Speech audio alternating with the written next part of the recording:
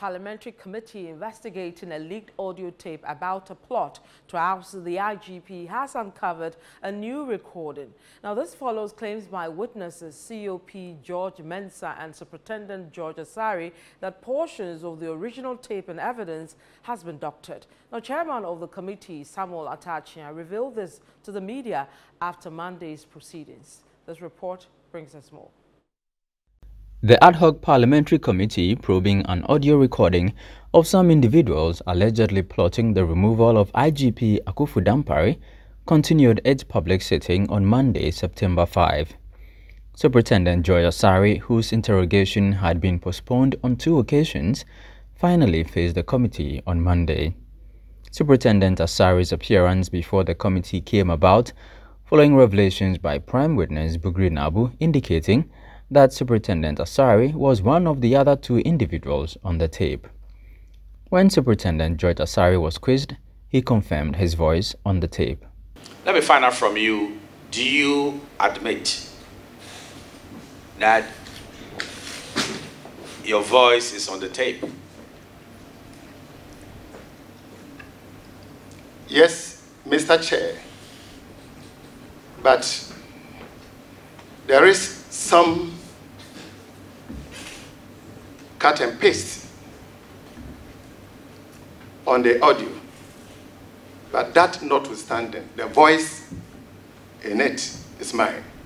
He, however, denied introducing Superintendent Emmanuel Jebi to Bugri Naabu, as the former NPP Northern Regional Chairman had claimed. It's to me that Chief Bugri Naabu is saying that you introduce Superintendent Jebi for purposes of going to see the president on the matter. What is your response to that? Honorable Chair, that's not true. That's not true. Because I'm the type that I know how to present my issues, assuming without admitting that that was true. Assuming without admitting that that was true. I will be eager enough to go and meet the president myself.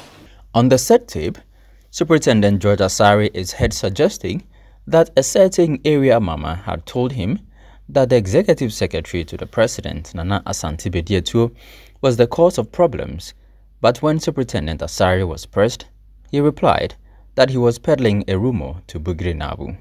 With your indulgence, it was a rumor I picked, and I spoke to Alhaji about it. You are very confident to peddle rumors. Oh. Honorable Chair. Yes.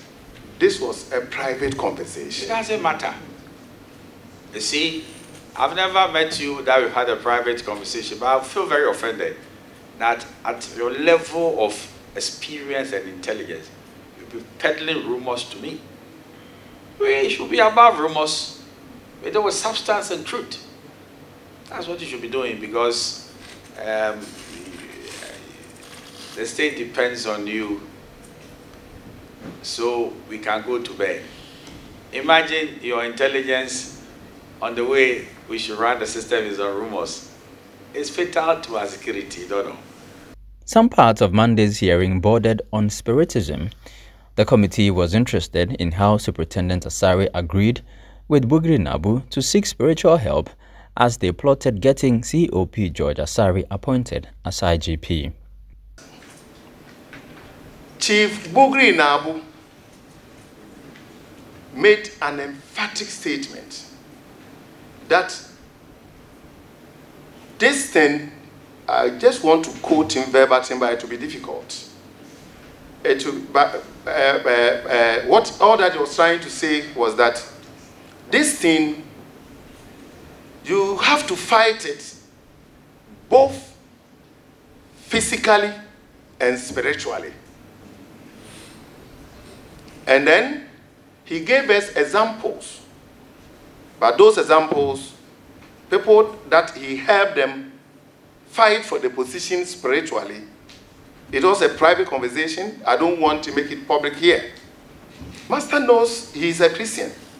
And he was well aware that he will resort to his Christian prayers. But in addition to that, Chief Bugri Naabu wanted him to as well,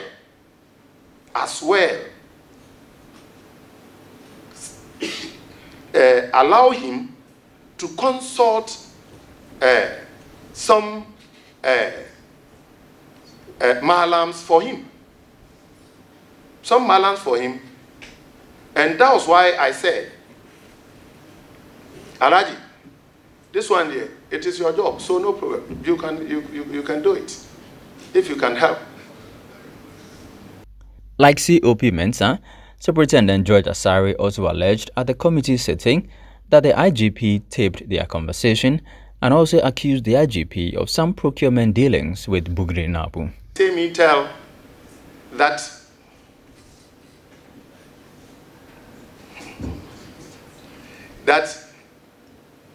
the IGP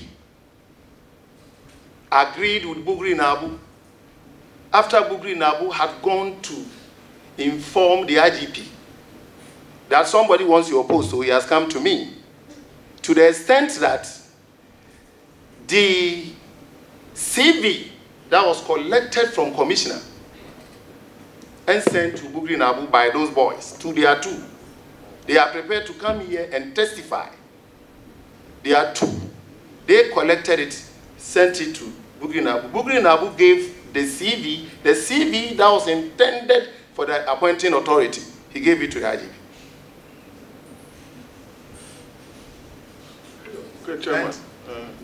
I would want that.